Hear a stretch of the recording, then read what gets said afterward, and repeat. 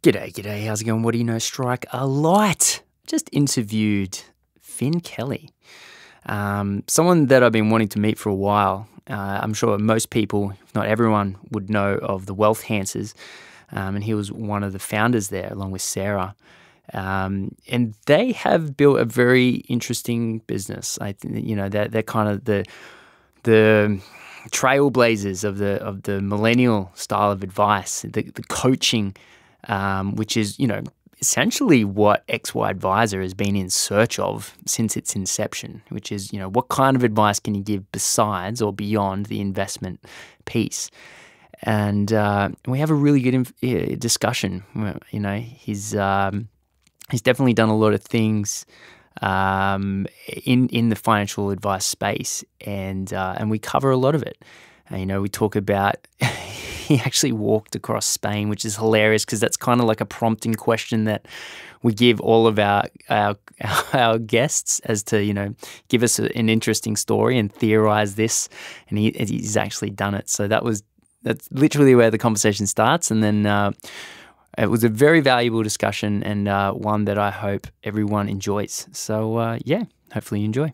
This episode is proudly sponsored by NetWealth. Launching nearly 20 years ago, this ASX-listed company is ranked #1 for overall platform functionality and user satisfaction by Investment Trends for the past 3 years. As the financial advice landscape changes, it's important now more than ever to embrace new technology and enhance the way you do business. With this change comes your chance to innovate, explore new perspectives, and realize new efficiencies. NetWealth is here to support you on this journey by providing you market-leading technology, excellent customer support, and expertise to help you innovate in your business. Visit the NetWealth website to learn more and get the PDS, which clients should read before making a decision. Products issued by NetWealth Investments Limited. Finn, how's it going, mate? Amazing. Thanks for having me. No, look, it's great to have you here. Because we've just met prior to this podcast, and I was saying that the first time I ever came across the Wealth Enhancers was when I had this amazing idea. And I was going to give advice to millennials. And literally the first response I get was, like wealth enhancers. We like hearing that. It means our marketing's doing well. Exactly. But you've lived a very interesting life to date. A really good example of that, I thought, was when Amy sends out the invitation to the podcast. She gives it. It's a very stock standard example of, tell us something about you've done in your life. Like, for example, I walked across Spain, and then you reply with, you know what? Let's go with that. So I'm actually interested to see, did you actually? Obviously, you probably haven't walked across Spain, but what's the story? No, I actually have walked across Spain. Yeah. And it's quite interesting. Yesterday was my 1 year anniversary of starting it. Get out of town. What? Okay, tell me. So there's a pilgrimage called the Camino del Santiago, and it's a very long-standing spiritual pilgrimage when you're going through some challenging experiences and you just want to get closer to your spirit and to find out what's going on. And it starts actually in France at Saint-Jean-Pied-de-Port on the eastern side of the Pyrenees, and it grows completely across the other side of Spain. So it was 810 kilometres walk. Wow. And you start off the first day climbing the Pyrenees, which was an incredible experience. And I was there actually with my younger brother, who is 4 years younger than me. It was the first time we've spent a month together in the same vicinities since he was 7 and I was 11. And he was carrying a little bit of extra weight that day, and it was a last minute thing, 2 weeks before. And I called him up saying, I need to do this. I was going through a hard time after a breakup with my wife. And he's like, all right, I'll come and do this. And I never forget walking up the hill, and we're halfway up, and I just look back and he's just looking up at me just going, what have I got myself into? Just absolutely broken. And at the end of the day, he had a whole foot full of blisters. He was broken. He was like, all right, this is going to be a journey. But he got through it, and it was an incredible experience. My God, is it the equivalent of that Machu Picchu walk? Is it that kind of thing? Yeah, it actually is, and it's funny you say that because I'm doing that in 2 weeks' time. Yeah, I'm doing Inca Trail. Yeah, that's the name of it. Yeah. Man, that is super cool. Okay, well let's dive into a couple of things because there's so much. I feel like there's a lot to talk about when it comes to you and when it comes to wealth enhancers. And I think every single person that's on our Facebook group would be really aware of wealth enhancers. To me, it's been the sort of premium brand for X and Y advice for as long as I have been an advisor or in this space. And I mean, what you guys did super early on before anyone was even considering it was an offering to millennials. And man, what you guys, I mean, from an outside looking in, it was you hold these parties, and then there was you were doing there was some sort of accounting offering in there as well. And then obviously, you're spending some time in the States, and there was, I mean, I saw a National Geographic thing with you in it, and then, all these things were happening. So I think you've done a remarkable job to promote not just your brand as an individual, but also your company as well. And I'd love to talk about a lot of this stuff. So where did it start, man? Okay, super appreciative of those kind comments. It's nice to hear that from other people in the industry we respect a lot. Yeah. So thank you. So it really began before we even had the concept of millennials. So Sarah and I actually had a private wealth management company, and we looked after traditional high net wealth baby boomers. And it was a really great business. And about 3 years into it, we started seeing more and more of our own friends starting to reach out and seeing could we provide advice for them. And unfortunately, we couldn't. The traditional advice model was you had to have $2 million, and it wasn't possible. But we thought, well, how can we do this? And we've always been of the thought process that the more we can help our generation, then the more impact we can have philanthropically, because they're actually going to be living life with intention, living life by their values. So we started testing it, and it's pretty cool. A couple of our longest term members, I think back about how we did this. We just went, all right, let's try a model for them. And one of our really good friends, Andrew Swallow, who was captain of North Melbourne at the time, was one of our test members. And we've got a couple other people who are still involved in the community. And we just started doing it. And we used the same process we actually had been using on the private wealth clients on this concept of goals and values, that we learnt in the GFC that a lot of people lost a lot of money because they didn't actually understand what they were trying to achieve in life and whether they needed to actually invest to get that. So we started there. We never really knew where it was going to go. And it's been one of those things which has just been ticking along in the background, but we knew that we had to actually build a brand from day one. It's the brand which is the longevity of the company. It's got to be over the individual, and that's how we've really focused. And we did have a lot of fun. We used to have frat parties. We used to call them frat parties, and we'd have we were telling stories about this the other day. We had 200 people come to the party. We had bouncers, red carpet. We had drinking games. We had a line out the back, and people just used to love it. But we've definitely evolved since then. We've now we're not there. We still have fun, but we're more of a online virtual company as well. Yeah. And then, and so talk to me about how you sort of built a different view of financial advice. Mm-hmm. So what we actually learned, we looked in, what is it that people really needed?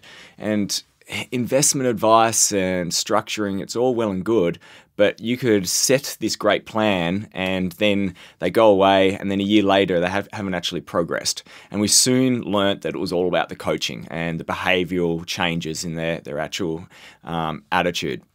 So we went, well, we have to be a coaching firm, not an advice firm. And advice is great. It's one element. But when you think about someone's coming in as a millennial, often we have sort of three people. They come in, they might have 20 grand of debt, or they may have maybe $20,000 sitting in the bank, or they've actually done quite well and they've got 250 grand in the bank, or they might have bought a property.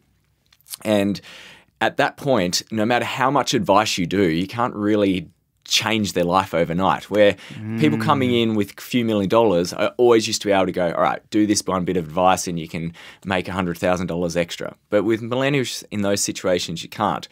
But by constant behavioral coaching, these little things add up. And like I just did an article about from little things, big things grow. And that's what we see with behavioral coaching. Like if you can just go, all right, well, maybe if you're aware of where your money's going, you may spend a little bit differently. If you are more focused about goals which are in line with your values, you'll be more disciplined. And then making sure that you optimize constantly, going, well, you can add an extra $50 into your share portfolio this month. Those things add up dramatically over the year. Yes. And one of our challenges for our new coaches, even though they completely buy into it, until they've seen the results themselves, they actually struggle sometimes to really understand how big it is. And I was actually catching up with one of my coaches in Boulder, Colorado, because he's a cyclocross champion. Wow. And he just shared, it was his 1 year anniversary, and he's like, I've just been looking at some of my I've been doing his recent annual checkups, and he's like, they're improved by $50,000. And I go, yeah. And imagine that's not on traditional advice, that's just coaching. Yeah, that's super cool, man. So you get this idea in your head that you and Sarah wanted to start a different type of advice. It turns into a behavioral coaching and different style of advice because of different life stages. What are you doing, or what were you doing, and what have you found that works well in the client acquisition piece? Mm-hmm. So I think the reason why everyone knows our brand is because we've actually focused on building the brand. So it hasn't been about individuals, it's about being the company, and we want to be the go-to company for millennial advice education. So we've always been very heavy on the advice piece and giving away really great content and making sure that they feel comfortable by the time they actually get to us, that they know what they need. One of our biggest challenges launching this business was that there was no one providing advice to millennials at the time. So we actually create a product, create an industry, and then create a whole educational piece. And I don't recommend that for anyone. It's a nightmare. So we've spent millions of dollars over the years just getting to the point where we're at now. And it's funny, people often talk about competitors because there's a lot of people popping up now and what you guys are doing and encouraging more and more. Yes. And we're finally, yes, now we can start talking the same language and educating this generation, which traditionally have never sought advice before. Yes. So that's been a really interesting journey for us. So the more we educate, make them feel comfortable. We've spoken about the community side of things. So we really see our membership is broken into 4 parts. So there's the great advice part. Yep. There's the coaching and accountability. There's the financial hygiene, which is the admin side of it, making it easier and more efficient. And then the community. And you actually need all 4 parts to be able to build financial wealth. Me, if I think back to when I was advising, which is a couple of years now, but one of definitely the big changes that I saw between, a pre-retiree or a retiree and a millennial a client, was that the baby boomers were really attracted to stuff, things, acquisition items, assets, cars, toasters, family houses. And the millennial clients were interested in experiences and owning less things and they were being more mobile. But at the same time, it was my responsibility to make sure that their financial future was looked after, even while they were out there gaining what their view of a better life was. And so a lot of this came down, in my findings, was to do with cash flow. Did you end up doing much stuff around cash flow? From day one, we did cash flow. So that was the missing piece that we saw in the advice industry.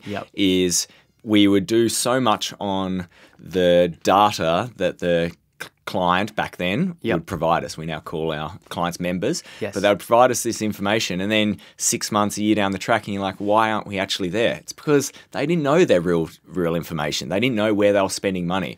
Yes. So we were very early adopters. We actually, when a Xero first came out for the counting, we actually created our own cash flow modeling on there, and then they launched their personal advisor cash flow off that, and we actually won their award. It was very time expensive, and that was another big investment. And then it was really exciting when now these companies like MoneySoft have come out, and it's actually enabling us there. So we see cash flow as the ability to see live information and correct behavior very quickly. Yeah. one of the things that we were talking about just before we started the podcast was positive psychology. And I think the thing with advisors right now is probably more so than ever before, feeling pretty alone. We've got a lot of top-down focus, which is coming from legislative and the Royal Commission, from every single angle, whether it's the Productivity Commission or the Royal Commission or any other bloody commission that's out there, and that it all seems to be focused on financial advice, product and financial advisors. And while we're very lucky to have the Facebook group, that's not everyone, right? Not everyone's on that. And so, one little Facebook group can't do everything as well. And so, one of the things that maybe you can share your experiences, but there's a lot of alone time as an advisor, and there is this real positive psychology piece that's out there. What do you see? A lot of people say, if you want to make your client successful, then you have to be successful yourself. If you want to, teach people how to live a better life, you have to spend a lot of time and doing that as well, and sort of leading. So you're being on brand, and you're not being you're not being disingenuous. You're saying, hey, look, here is what it is that I can help you do. I'm an example of that. A financial advice offering is very aspirational. At its core, what we're saying is you can live life one way without us, or here is a much shinier alternative if you live with us, and we'll simply, go through everything that it is that we do. How is it that do you think advisors can best deal with that pressure that we seem to be getting from all sides, while at the same time providing that aspirational leadership? So I often feel, I say this to my team a lot, that the finance industry is not built for the individual consumer. It's built for the finance industry. So a lot of the noise that comes out there, it's not actually relevant to us or our members. So we need to be filtering what's important, obviously stay in touch with it, but is it really relevant, and are you getting yourself distracted? And that's why I've sort of stayed away from the industry for a while now, because we don't want to be hearing some of the language. Now, we know that we have a big part to play in the future of the industry. So you've seen us, we're getting more involved, and it's one of the reasons why we've launched the Wealth Enhanced Coaching Academy. Yes. But it's important to just go, what's actually relevant? And does your consumer really care about some of the changes that are happening in the industry? Or does your customer want to be helped and want to live a more intentional and better life? And it's funny you touch on the positive psychology piece.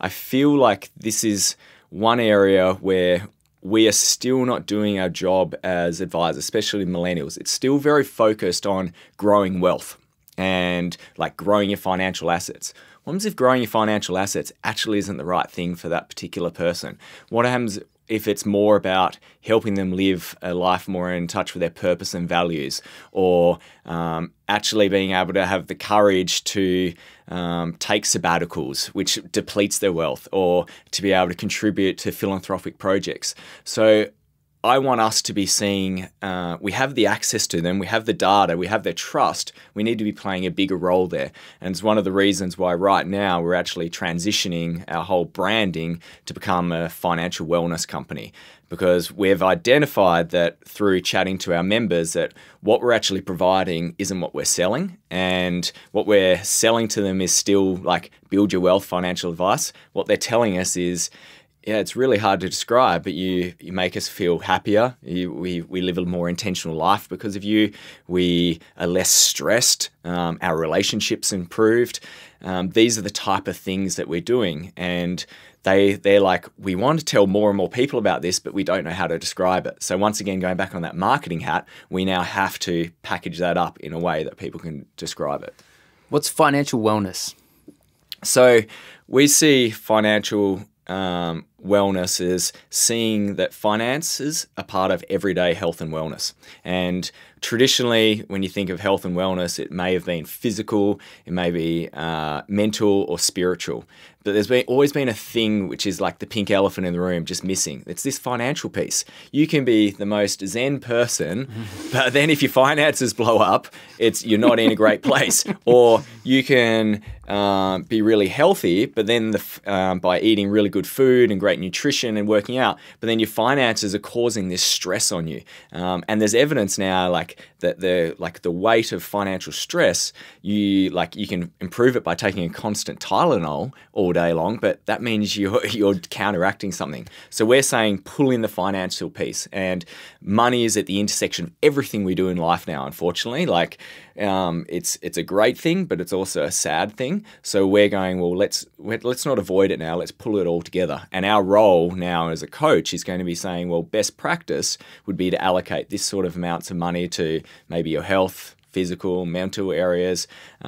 You think you want to actually acquire more financial assets or earn more income. You don't. It's not going to improve your happiness at all. And from someone, myself, who's built up a lot of financial assets and then actually got into my most unhappy place in my life, I'm a good testament of that.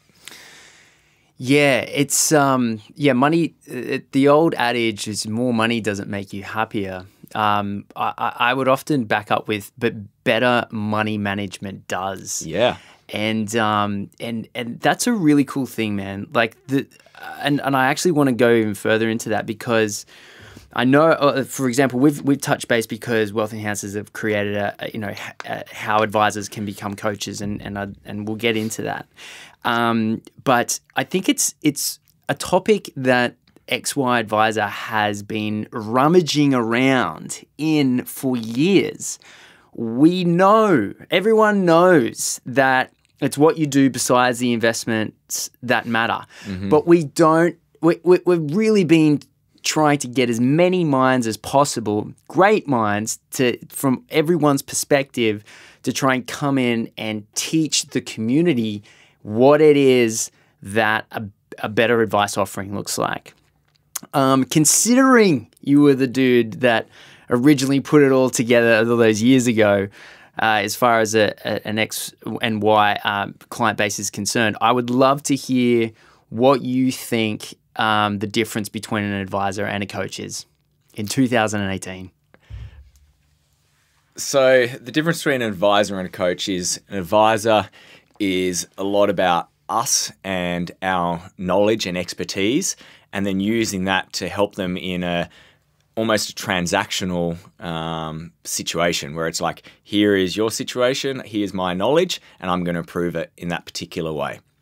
And you're staying away from the actual core, important areas of their life, which is their purpose, their values, and they're really their real goals. It's just on what they're saying. A coach is about making them more high performing and becoming the best version of themselves, and using a lot of techniques and strategies to almost optimize them. And I think a lot of people are now saying that they're financial coaches, but they're still just reverting back to the financial advice. And you need to be able to have the ability to decipher when is it an advice moment or when is it a coaching moment. And the way we say it is in the team is the advice part of it is happening in the background all the time.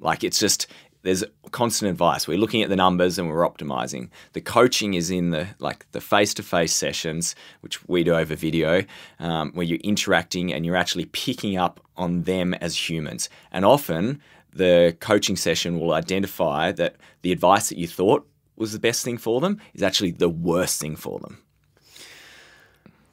Damn, man. What do you're going to have to give me more. What do you mean by that last sentence? So I always say, when people will go, oh, what can I do with my finances? If you provide me the numbers, I can give you an amazing strategy. But that strategy, which may be telling you, well, buy this property, keep earning this income for this amount of time, doesn't even take into account what's important to them, or their health side of things, or their spiritual desires. And I feel like this is why the midlife crisis happens, because we've gone on this path, been guided what we think society is telling us to, or maybe we've been getting advice, but it's been misaligned with our spirit. And it's the coach to be able to identify by getting to really know that person, yeah, this advice isn't the actually right thing for you. Right now, you should not be buying that property. Like you need space to be able to decide whether you want to go on a sabbatical or to change roles. And you think you want that, I don't know, that materialistic object, you actually don't. So that's the challenging role, and it takes time to be able to learn when to be able to do that, and also to have the conviction to be able to call out a member in that situation. Yeah, it's a weird thing, isn't it, when you're pushing back against people who have. Sometimes people have really focused life goals. Like a lot of people don't, but then some people do, and then they're really focused, and then they're really focused on money. At least I've noticed, and so. I remember giving advice to a couple of younger clients that had gone off and built a career, and then they'd gone back and done medicine, and then they were just about to start receiving a salary. And, you know, they wanted this car and they wanted this house. And I said, you went from a decent income and then you really dropped down, and now you're preparing yourself for a decent income again. I said, but look at the growth that you're expected to see your income make over the next sort of 3, 4, 5 years. You know, you've got actually a pretty steep trajectory in med. I said, why would you burden yourself with, you know, these assets and these loans just when you're finally finished what it is that that you want to do? You know, you've just spent 4 years in stuck with your head stuck in the books. The answer isn't right now getting all of the materialistic stuff. The answer is right now, you know what? Hire a beach house. Yeah.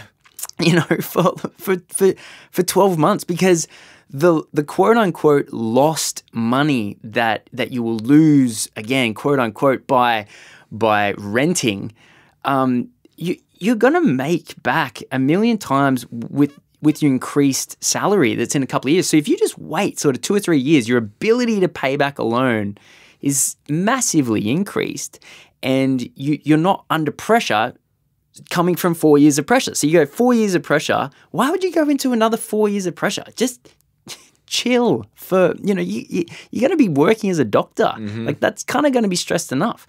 And yeah, I can sit here happily and say that he sends me, you know, every couple of months, even still now, every couple of months he just takes a picture from his balcony. He's living on the beach on the Central Coast. It's so good, man. And it's stuff like that. I've got clients, or old clients, that live all over the world now, and it was that kind of advice. You know, it's amazing to hear, but I was still doing it without a codified way, you know, like I kind of created a framework, but even in the last couple of years, it's really taken another step. And I feel that now with the Royal Commission coming in, this type of stuff is becoming louder and louder louder. This is actually, the Royal Commission is amazing for our generation of advisors. Like, this is the opportunity. This is shaking out the old way of doing things, and we can actually start going, well, this is the way we've always wanted to be able to provide our advice and coaching services. Let's actually go do it. And the consumer is actually wanting this as well, which is more and more exciting. That's a really good point. What do you say to the people that just want to give up their license altogether and just do the behavior stuff? It's really interesting. I've been looking at it more and more, and it's something because we're considering going into US, into America, and I was like, maybe that's how we actually approach the American market to start with. Don't advise on the investment side of things. I think it's a relevant approach, and definitely merit. And then potentially you could just partner with robo-advisors and stuff like that, where you could actually get the outcome that you need for your members anyway. You heard of LearnVest? Yeah, I have. A huge company that sold for, you know, from memory, 320 million. Yeah, and that was a young female who was a psychology student, I believe, and just built the beginnings of what we're talking about many years ago, and it's already gone on to sell. I absolutely think that there is a massive space to play in here. It's swapping topics just ever slightly, but it really interests me. How the hell did you end up on National Geographic? It's a random story. So I got an email one night, and I actually thought it was one of those spam emails. It's like, it's from Nat Geo. We're doing a documentary series on benefactors from particular countries who are going into underprivileged communities, going undercover and helping them out with a project, and also doing it with all their own money. And we've been watching you for a while, and we're wondering whether you'd be interested in doing this and going through the process as the Australian representative. So I nearly didn't respond, and then I was like, okay. And I went through the process, and we just sold a business at that point, and we'd already been talking about what we would do philanthropically, and it was an incredible experience. I went into Bulgaria. I got involved with the Roma community and spent a few weeks there, got undercover, and went on an incredible journey with them. And it was one of the best things I've ever done in my life. Man, that's super cool. So you were the Aussie representation. Yeah. My God, that is phenomenal. What business did you sell? Our private client business, which was, it's funny. So people think Wealth Enhancers has been around longer than it actually was, but that was, we actually called that in our other business. And then we spun that out to be WE Private. And then we launched Wealth Enhancers in the modern day form. So it was just one of those ones we were like, we'd already been sort of communicating with our brand, and we felt like when we launched Wealth Enhancers that Wealth Enhancers already, the branding was more aligned to the current format of Wealth Enhancers. So we just spun out the other name. So obviously the older clients didn't want to come to the frat parties. They actually did, which is quite funny. And we used to integrate it really well. They'd like it.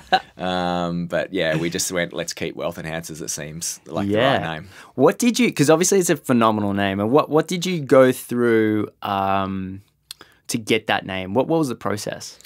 Like typical Sarah and my fashion, we went, all right, let's sit down. We've got 5 minutes. Let's bang it out. And we just, like, I remember we were sitting at a dad's office actually at the time, and we're just like banging out names, and we went, yep, done. That's it. Whoa. And the funny thing is, when we first got our first logo, it was an orange circle and it had WE in it, and then it had Wealth Enhancers next to it.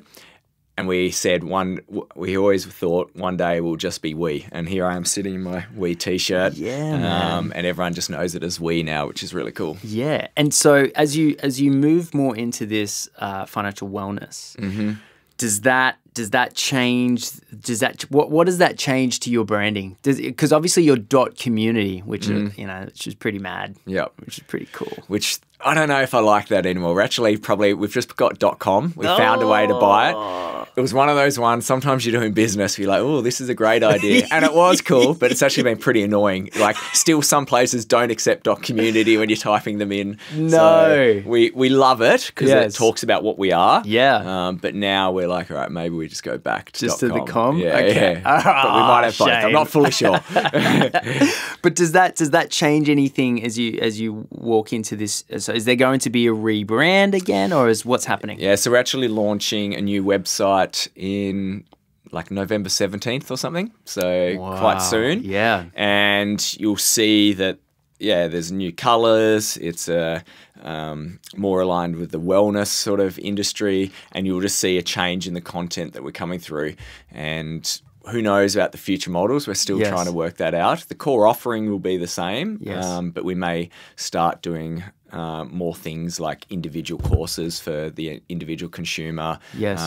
We've got WeTV. We're actually here in 2 days' time filming a new season of WeTV with Beck. Wow. So yeah, it's fun. We're just going to produce really, really great, valuable content. Awesome, man.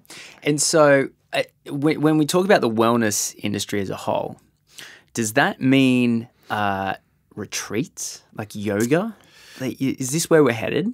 So I don't think that's where we're going to be focused on. Like the retreat business is, we've done a lot of retreats. I actually facilitate a lot of YPO and EO retreats, which are like senior entrepreneur retreats. They're hard work and they're not that profitable, but it may be an element of part of our marketing experience. So we may do like a couple each year where you get to be part of what we do. And so if you're moving, one of the best things that I see about this coaching element is not only is it going to be more applicable to more Australians, right? So that's one of the things that advisors we've been racking our brains over for seems like millennia in order to solve. But it's also transferable, right? And so you're seeing an opportunity in the US. Let's talk about that for a moment. So same name? Yes. Yep. Yep. And then how do you take the Finn brand and then plonk it into America? How does that happen? Well, I'm quite lucky because I have a large network through Entrepreneurs Organisation and YPO. So I've got a big community there. And it's funny, Americans, like, they love things like this. Like, they're all about how to be more positive and live a more optimistic life and flourish. So they've actually been seeing our brand over there because of the work we've been doing over there, just in different avenues. And they're like, when are you guys bringing this here? So it's been more out of demand that we've been thinking about it. And I think the way it would be more positioned is probably maybe more of a online content platform where we're just producing really, really great content, and we might be in that industry trying to reach the masses rather than what we're doing here, which is quite niche. It is crazy when you think about the sheer scope and size of the American market. Anyone, I mean, I sound way too naive here, but essentially if you can get such a small percentage of engagement and take up in the States, you're sitting pretty. It's actually super true. Like, it's scary. Like, we go over there because I work with so many entrepreneurs, and you find out that they're a $350 million business by producing just hog farms, like just the buildings for the hogs to sleep in at night. Every day I find out, wow, so you just did one thing right, and then you replicate it in 1,000 cities across America. There's just more opportunity. But it's also a tough market as well. In Australia, it's quite easy to get known very quickly, and there's a lot of trust there in the brand as well. I have noticed, because I went to FinCon a few years ago, that simply by opening your mouth, you get a crazy reaction. I remember signing up for FinCon, and I said, I'm just registering here. And they said, oh, can you say that again? Oh, yeah. And I said, I'm registering. They're like, oh, that's amazing. And it doesn't stop either. I couldn't believe it. But, I mean, so with all that in mind, is there a way, do you think you could achieve cut-through? I don't know if we need to achieve massive cut-through. I don't think we need to be the biggest, but I definitely believe we can have success.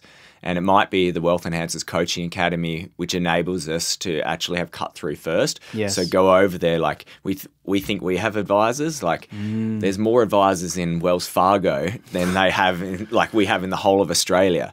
Wow. So the reason why we launched the Coaching Academy originally was we're very focused on our purpose, which is to enable millennials to become more financially free, driven by their goals and values. And we're going through this process of becoming a teal organization, which is the next like business management strategy for businesses. And it's all about built on 3 concepts, which is evolutionary purpose, a concept of wholeness, and then self-managing teams. And it's basically about that. There's no hierarchy, you're driven by a purpose, and the company just keeps on growing over any individual. And we're looking at our purpose, and we're doing really great things, but we can only have so much impact on our own. What about all the people that we can't reach with our direct demographic, and also all the great advisors out there who want to be working with millennials, but they just haven't really created a great offering for them, or they haven't been trained in this particular area. So we just went, why don't we just share our insights? And rather than seeing anyone as competitors, like, literally, let's collaborate. And if we can upskill everyone else, then that's good for us anyway, because more people will be talking about needing this help.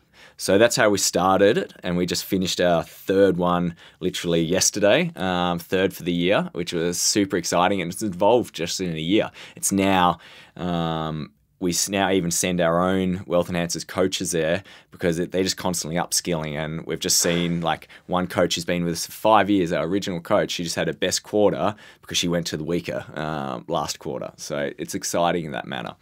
There is, I think, and it's awesome to see people like you taking on that responsibility, because I feel like it is collectively the responsibility of financial planners to improve financial advice. I've just seen so much wasted opportunity and wasted time, and from regulators that have picked up that something's wrong, and then, well, they've tried to solve it in a very regulatory way, and it's just made things worse. You know, it hasn't actually changed behavior. It hasn't actually changed motivational goals. It's just given more hurdles to jump through. And my fear is it's going to be the exact same with this Royal Commission. So people like yourself that are doing what they can to improve financial advice in Australia. Man, it's awesome. It's awesome. Thank you. Well, we're just like leveraging off you as well. And I think more of us just need to keep collaborating and just sharing insights and sharing content, see what people are doing in America, see what people are doing in other countries, and learn and share, and we'll just all increase. And I always like to say, like, we'll raise the collective consciousness. And that's exciting. Absolutely. And ultimately, who benefits? The consumer. And that's what's the most important part. Yes. One of the things I realized many years ago is that advisors aren't competing against each other at all, not even the slightest, if there's only 20% getting advice. And so I definitely see, I've been formulating this over time, but I see technology being able to handle masses, and then there being almost like separate layers or levels of advice, and where you've got sort of, real basic advice, but it's available to everyone at an insanely cheap price point. Like, so for example, Map My Plan, I'm not sure if you've heard of them. Yeah, I do know it. $3 a month or something, you know what I mean? So for $36 you can get a real basic financial plan. It's amazing. Which is brilliant, right? And then you're going to have those people that are the young families that just want that sort of really basic traditional advice. And then I think a place that financial planners will live in is this super bespoke. We are, in my opinion, a long time away from an AI that can handle really discovering what it is to be human, right? And then help someone do that human piece well. Yeah, this whole thread of robo-advisors, I'm like, all they're doing is just exactly what platforms have been doing, but just more efficient. They're going to be our friend. And we're actually seeing that in America, some of the studies out there now, that there's been price deflation potentially on the amount of fees that advisors can charge, but they're actually running the same profit margin because their technology has enabled them to run more efficiently. So I wouldn't see robo-advice as a threat. And if anything, you're seeing robo-advisors suddenly realizing that, they're not growing as fast as what they thought. And they're now trying, because the consumer still wants actual direct human content. And now they're trying to work out how do they pivot to not going to the end consumer, but being direct through advisors. So we're starting to see the first wave of robo-advisors actually go under because they're running out of funding. Yes, it's an interesting thing. I mean, I first heard about Betterment and Wealthfront, I guess, back in 2013, it would have been. And the whole industry was, oh my God, they can invest ETFs after asking a risk profile. I thought, if you're worried about that, what has been your value prop? I know. It's interesting to see. And then eventually they end up putting on financial planners, hilariously.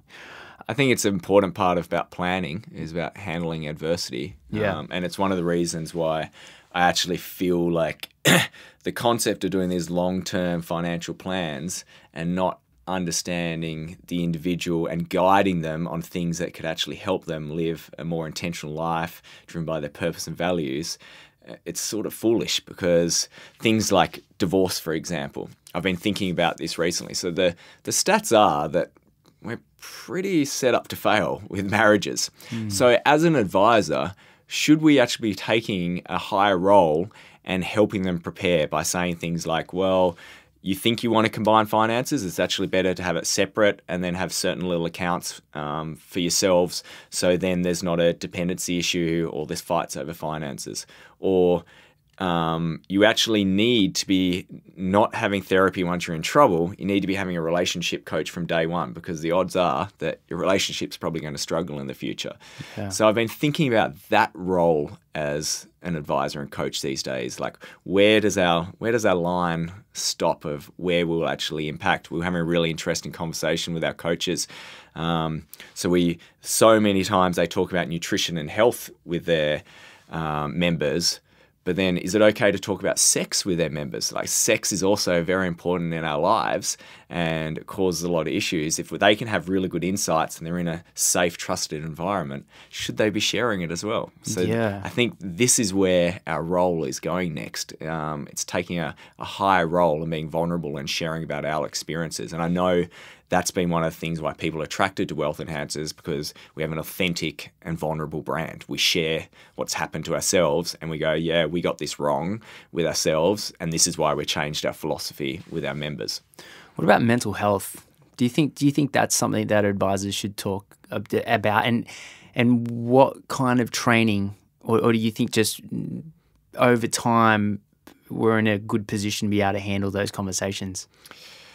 I definitely think mental health is something we need to be talking about, because it's there, and it's often because the way people aren't living life. It's mental health is caused when really there's a misalignment of what's important to them and how they work and how they're actually living, and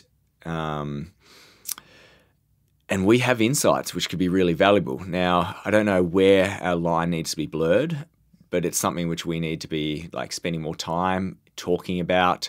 If you see warning signs, like actually pointing it out to them rather than just waiting for the challenges to occur.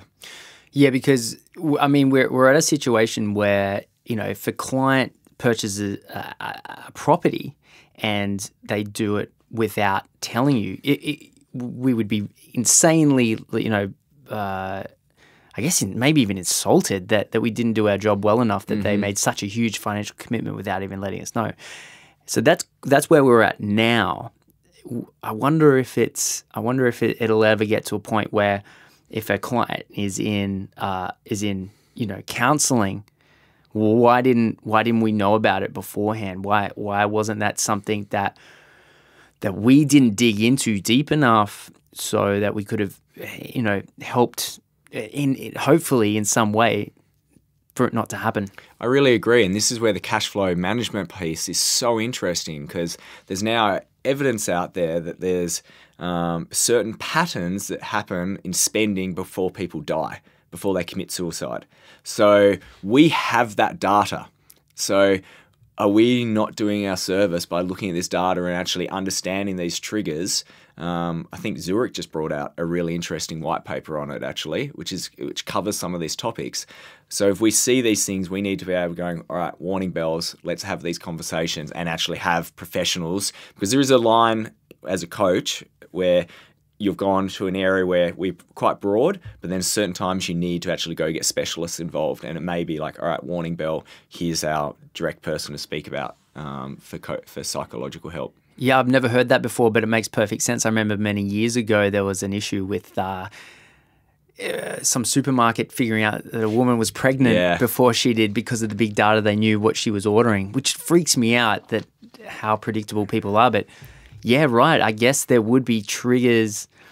Oh, wow, I hadn't even considered that. I mean, is that the next step for the software that we're looking to use? I do. And there's other ways you can do it as well. So we've always seen, like when we had, like we've got a number of AFL players working with us, and we could tell when things were going wrong in their like football career, because there would suddenly be big clothes spending or gambling or blowouts, and we had that information. We'd call up, like, and just ask them, like, are you going okay? What's happening? And they're like, oh, I'm thinking I'm getting dropped, and you find out these things. So we're already playing that role. Yeah. So it's time to, rather than be like scared of it, step into that role and help them, because ultimately that's what we're trying to do, isn't it? We're trying to help them live a more flourishing life. Yeah, man. Finn, mate, thank you so much for coming on. If people want to reach out and learn more, how's best to contact you? So we're pretty open. On our website is really good, wealthenhancers.community. I'm strong on well, I'm actually not that strong on Facebook, but I respond to messages. Like I use that as my global connection.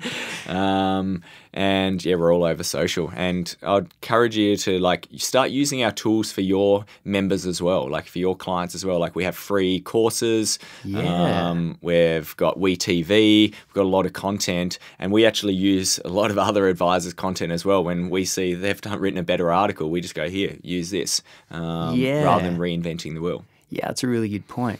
And for everyone listening, the Wealth Enhancers course should be up and running on the xyadvisor.com learning platform. So, mate, thank you for coming in. And it was great to have a chat. Absolute pleasure. Cheers, Thanks man. so much.